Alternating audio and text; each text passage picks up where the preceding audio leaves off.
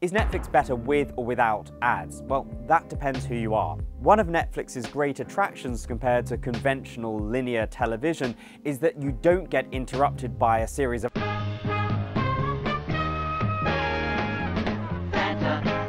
ads every 15 minutes or so.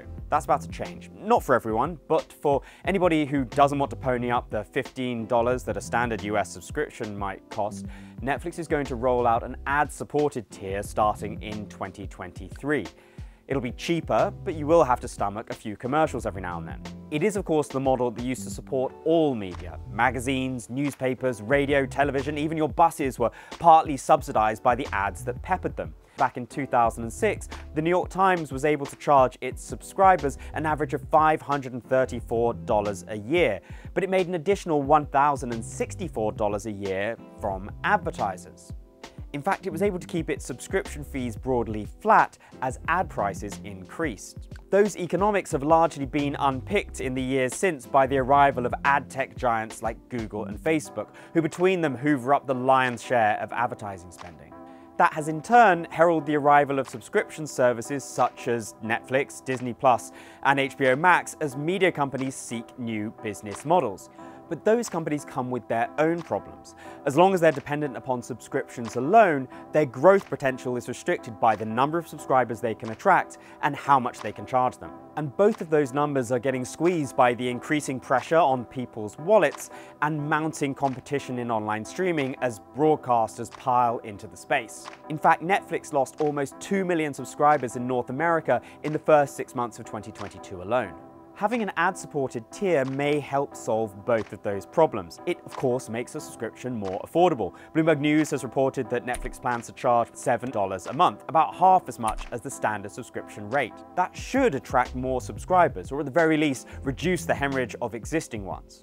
It might also make it easier to make more money from each subscriber without having to increase the price of a subscription. Take Hulu, the streaming service controlled by Disney. It makes $6.50 a month in ads for every user on its ad-supported tier, in addition to the $7 subscription fee it charges, according to an estimate from Bloomberg intelligence analyst Geeta Ranganathan. If Netflix charges $7 a month and can make a similar amount in ads, it'll already be making considerably more than it does from its current entry-level subscription, which is $9.99. What's more, if it can increase the amount that it charges advertisers over time, investors will get excited about its growth prospects.